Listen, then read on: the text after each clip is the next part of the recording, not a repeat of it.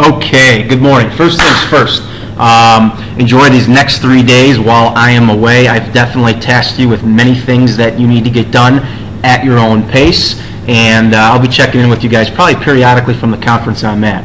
So the first thing I want you to do, you guys have heard me say before, I would absolutely love it if after the end of the semester I could hand out 31 A's. To me as a teacher that would be great because that means all 31 students in this class have mastered the accounting materials that I expected them to learn, which is outstanding. That means you'll be better prepared for your accounting classes in college, future jobs you have, and all that good stuff. So this first task that I want you to work on is you're going to create a diagram that shows your current quiz scores. I'm going to have you reflect a little bit about that diagram. Then I'm going to give you the opportunity to pick out your lowest quiz score and retake it. Again, my goal isn't just so that you guys get a good grade, it's that you understand the material. That's the purpose for being in this class and for being in school. So let's go ahead and get started. What you're going to do is you're going to go to My Drive, and you're going to go to Create, and you're going to select a spreadsheet. Again, your Drive, Create, Spreadsheet. When you do so, a blank spreadsheet is going to open up. Inside that blank spreadsheet, I want you to list 2-column titles, quiz name and score earned. Then underneath each of those titles, so for quiz name, you're just going to transfer in all the names of the quizzes we've taken. You can either use the names off of this example, or if easier for you, you can log into Home Access Center and grab the names that way too, that's fine. Then you're just going to simply transfer your specific percent you earned on each quiz. Okay, when you're done with that, you're going to highlight everything, and you're going to insert a chart. So highlight what you want to insert, which is everything you've typed in. You're going to go to Insert Chart. And we're going to choose a column chart, which is the one in the lower right-hand corner. Then we're going to spice it up a little bit. We're going to make it look a little bit more organized, a little better. You guys have probably learned in your science or global studies courses, all charts should have 3 things: a title, and X and Y axis labels. Let's go ahead and give this a title, Mr. P's Quiz Scores. If you want, you can play around with the size of your title, the color of your title, make it bold, unbold it, whatever you want. You can change the font, you can add a background color, whatever you want to do.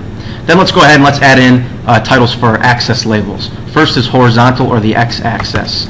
So we're going to call this quiz name. I'm going to make this also red so it matches up. Then I'm going to go to my Y-axis label, which is score earned.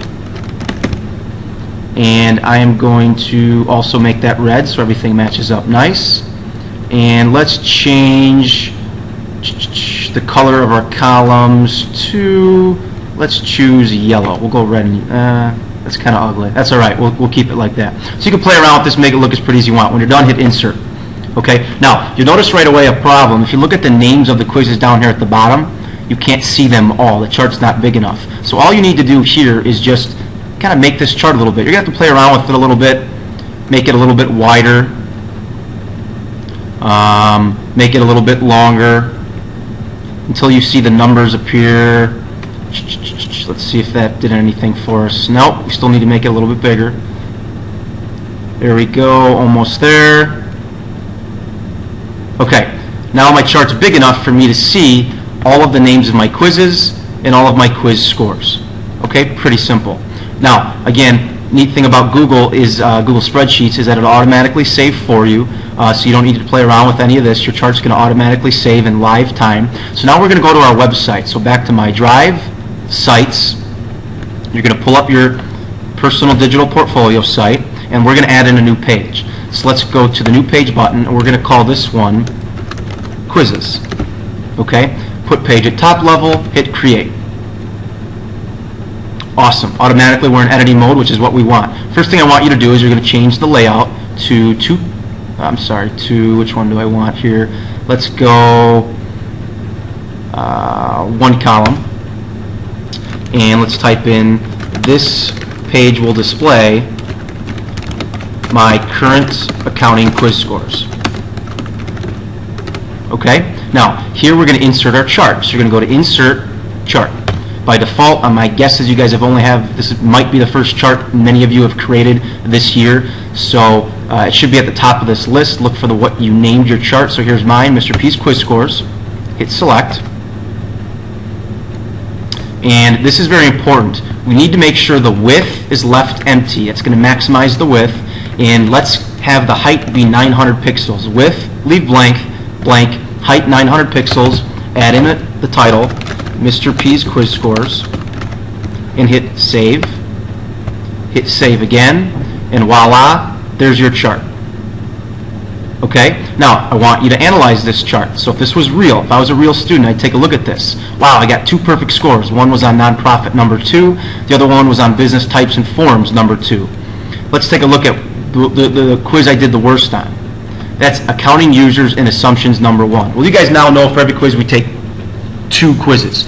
One is multiple choice, one is written. The multiple choice is always going to be the number 1s, and the written is always going to be the number 2s. So if I was this student, I'm going to retake this quiz, accounting users and assumptions, number 1. So I'm going to go back to the blog and I'm going to find that quiz that I want to retake.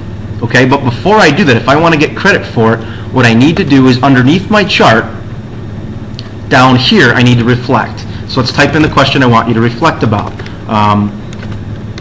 Why am or am I not satisfied with my quiz scores, and how can I improve my quiz scores?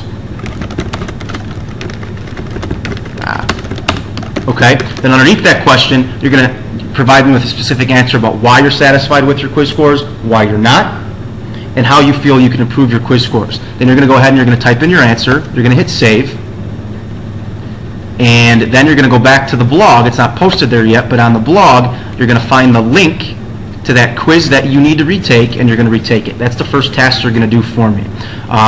Again, in my opinion, if you have any quiz less than 90%, you should consider coming in and retaking all those that are less than 90. Because to me, if you scored less than 90% on a quiz, then you have not mastered that concept. Then why are you here? I want all of you guys to have 100% mastery on every single quiz. That's why you're in this class, to increase your knowledge of accounting. So let's go ahead and make sure that happens. But for this task, I'm only allowing you to retake 1 quiz, and that's the one that you scored the lowest on. Okay, so go ahead, go to your drive, create your spreadsheet, enter in the names of the quizzes, all your quiz scores, insert your chart, go to your website, embed that chart, answer these reflection quizzes, or these reflection questions, and then retake your quiz. That's task number 1. All right, best of luck, enjoy, and let's get these quiz grades up.